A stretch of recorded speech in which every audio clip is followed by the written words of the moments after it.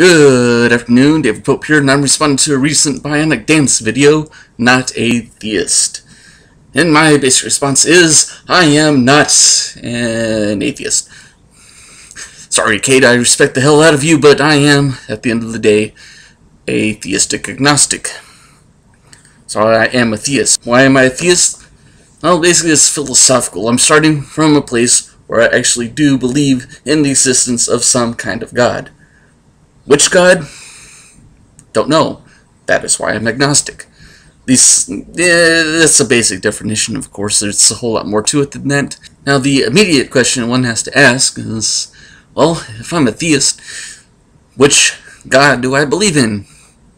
And that's the problem. That's the entire reason why I am agnostic, or at least that is the term that I use for myself. I don't know what God is out there, or even if a God exists.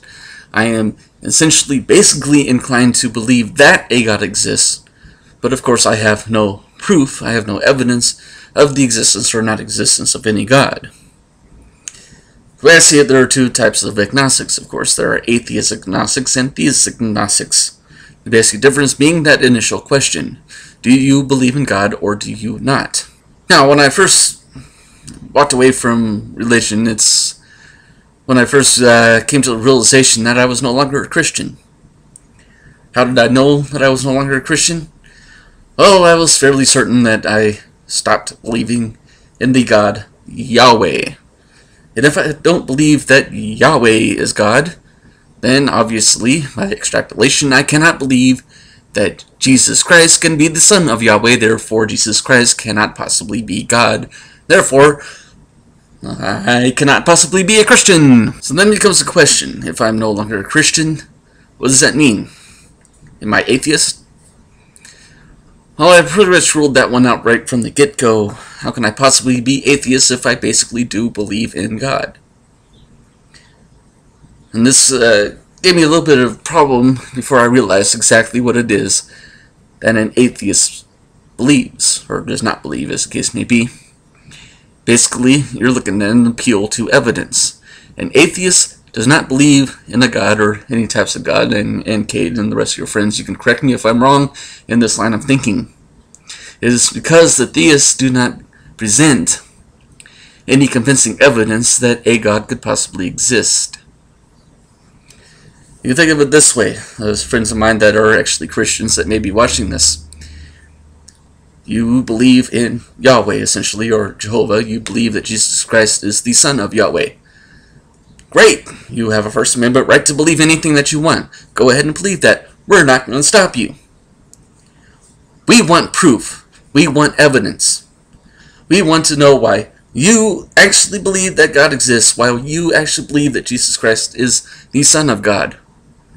Show us your evidence. Believing in something is not evidence.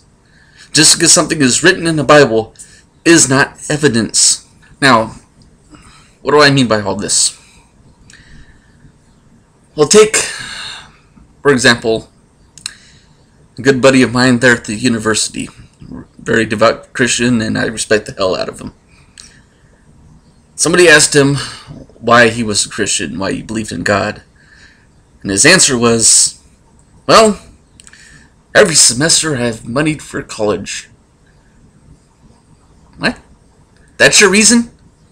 That's your reason why you believe in God? Really? Every semester I have money for college. It's called a GI Bill. Thank you, taxpayers. There's a reason why I got it. I'm not even going to start with the Bill O'Reilly thing. Tide goes in, tide goes out. Except for Japan and Indonesia and Hurricane Katrina and all the rest of that. Never a miscommunication. You are going to have to come up with something far more substantial than that. I want you to watch my donkey proctology video. I bring this up. You have a fundamental right to believe anything that you want to. You have a fundamental right to come out into the public sector and express your opinions. Great, so does everybody else. See, the First Amendment gives you the right to express your beliefs, but what the First Amendment does not give you is the right to expect everybody else to automatically agree with you. And it does not protect you, as I have said before, from ridicule when you make ridiculous claims. You do not have that right.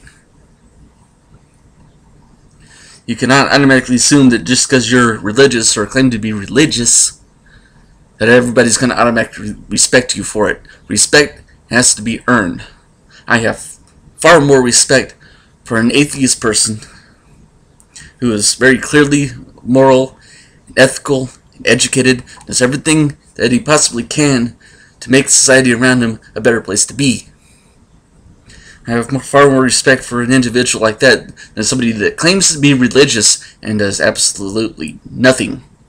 I actually have far more respect for an atheist or agnostic person who does nothing, either positive or negative, than some right-wing nut job who shoves his religion down people's throat and expects them to believe it, or tries to force his religious opinions into the public schools or into politics.